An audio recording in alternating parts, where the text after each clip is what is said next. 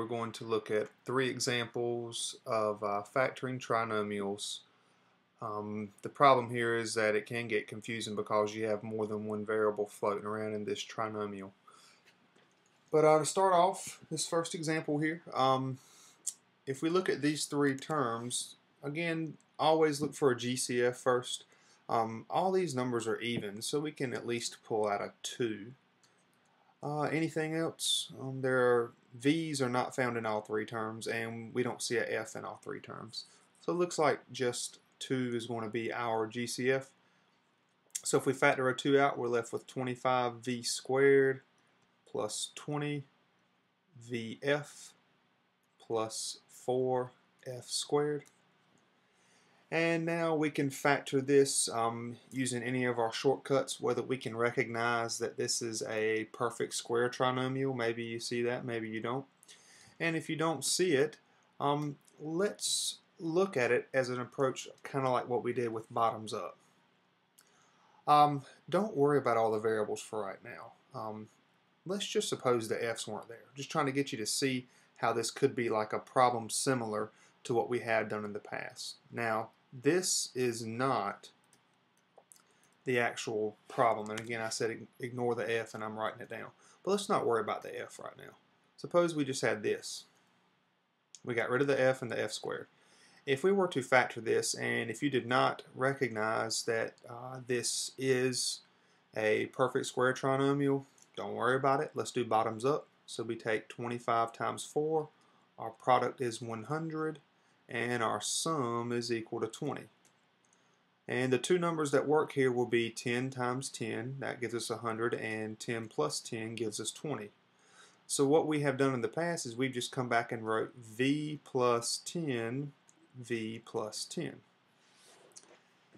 And we come back with the number we made disappear. Again, I'm just following that bottoms up technique. So that's going to be 25. And then we simplify. So we have what? V plus, divide these by 5, we have 2/5, and V plus 2/5. And then we do bottoms up on this. So therefore we have 5V plus 2, 5V plus 2. Now let's not forget the GCF we pulled out from the beginning. And now what we have here is still not the final answer. And the reason why is because I was trying to get you to see this trinomial without having an F in it. But we have to bring that F back. Notice this last term is 4F squared. How could we get 4F squared down here by multiplying these last 2 terms? If we just stuck a F right here and an F right here. 2F times 2F is 4F squared. And notice there's an F here in the middle.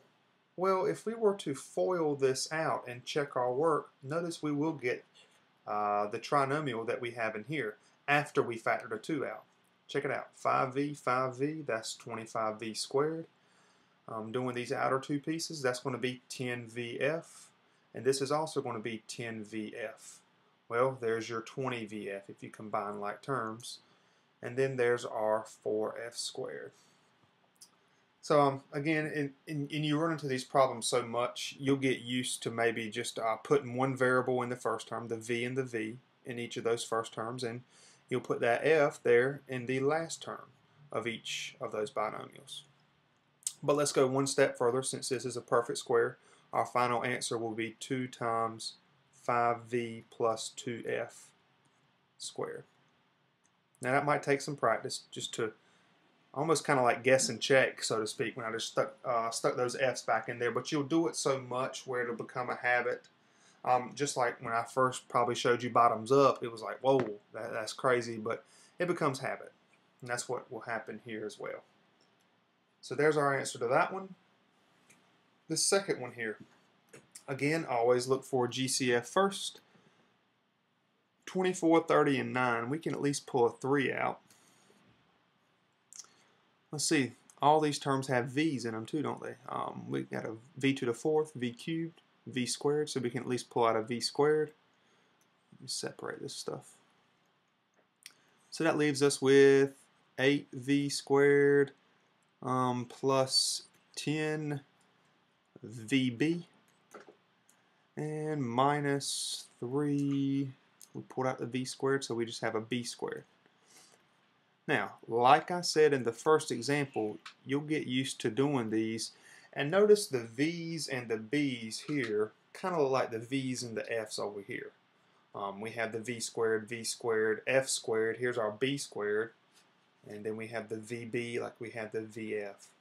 So you'll get used to seeing them set up like that. So let's do bottoms up. Our product is negative 24. Our sum is 10.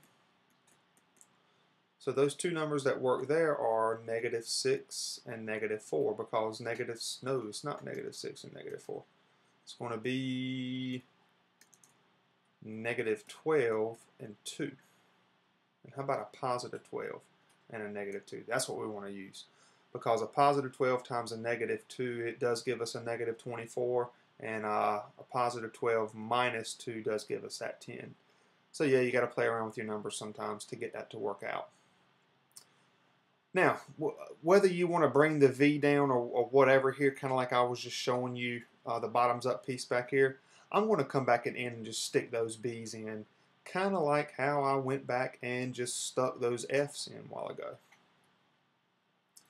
So we have, using bottoms up, V plus 12, V minus 2. Remember to bring the 8 back. When we simplify, we have V plus, dividing these by 4, we get 3/2. And dividing these by 2, we get 1/4.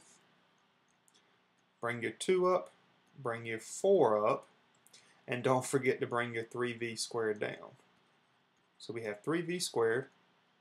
Pulling that 2 up, we have 2V plus 3, stick your B in.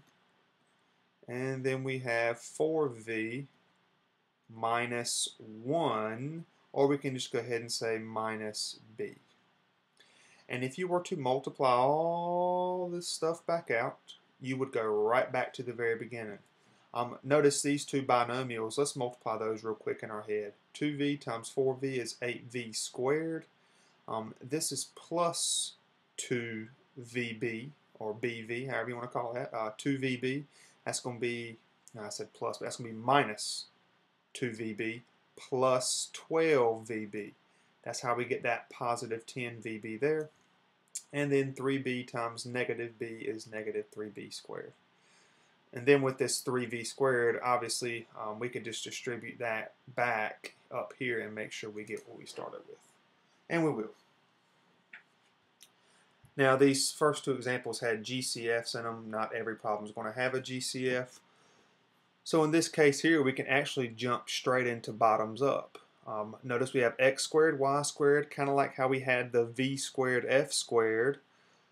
And then the xy in the middle, kind of like how we had the vf or the vb in the middle.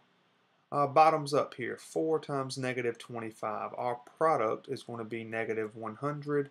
Our sum is equal to negative 15. So the two numbers that work here will be negative 20 and a positive 5. Because if you multiply those two numbers, you get negative 100. If you add those two numbers, you get negative 15.